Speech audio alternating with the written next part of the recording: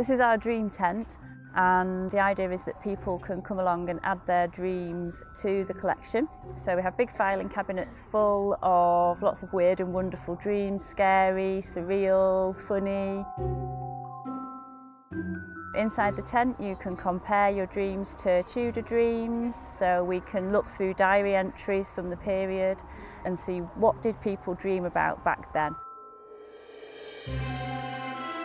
You have different ways they used to analyse dreams. They were either an indicator of bad health. If your humours were out of balance, then that would affect what you dreamt about. Also an indicator of your behaviour, if you perhaps hadn't been a good enough Christian, or you've done something wrong, you were guilty about something, that would affect your dreams. Evil spirits would come in the night and sit on your chest and bring you bad dreams. So you would try to regulate and change your behaviour depending on what dreams you were experiencing.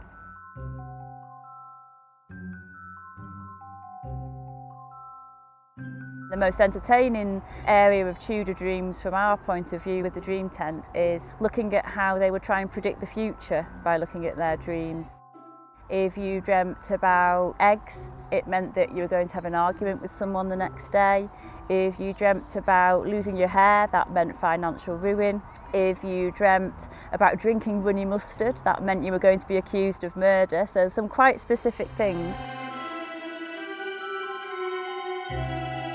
It gives us a real idea of how similar we are to the Tudors and also how different, and how dreams would affect their sleep in much the same way as routine would, as not preparing at the end of the day, as strange sounds in the night, and anything that they could do to get a good night's sleep they would do, and that includes ensuring that you don't have bad dreams and that you have the best dreams possible. Whether that's with jewels and charms or with taking other things to bed with you, so bay leaves to ward off evil spirits.